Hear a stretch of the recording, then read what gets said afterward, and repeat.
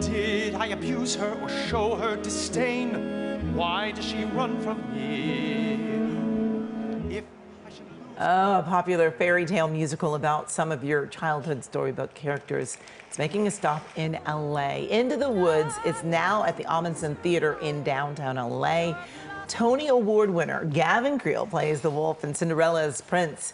He joins us today. This is so exciting to have you and really the cast here in LA, because this is really Broadway in LA. It really is. I'm so grateful to be here. Absolutely. To start. I'm excited that you said that, because our entire cast that's at the Ahmanson 8 times a week, just for the next 4 weeks, Yes. has been on a 10-city limited engagement tour across the country, and we are so happy to be finishing here in LA.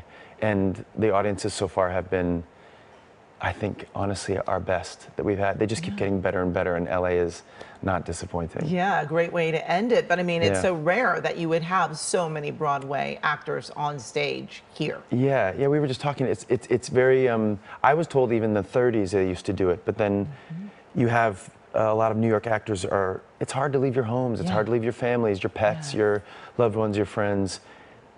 Almost every single person from our closing Broadway cast is in this production. So we just, including Stephanie J. Block and Sebastian Arcelus, who play our 2 leads, the baker and the baker's wife.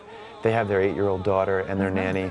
They've moved their life across the country, and they've come home because they're from Sacramento. Oh, So, nice, yeah. nice. Now I understand you reprised your role. I did. Tell us a little bit about that. Well, this entire production started as a 10-day rehearsal, 10-day concert at the City Center Encore Series in New York.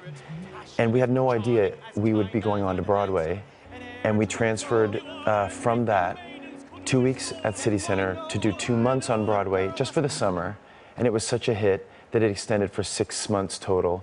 And then while we were there, they said, we want to take this on the road. We want to share this story with audiences across the country. And it's been sold out.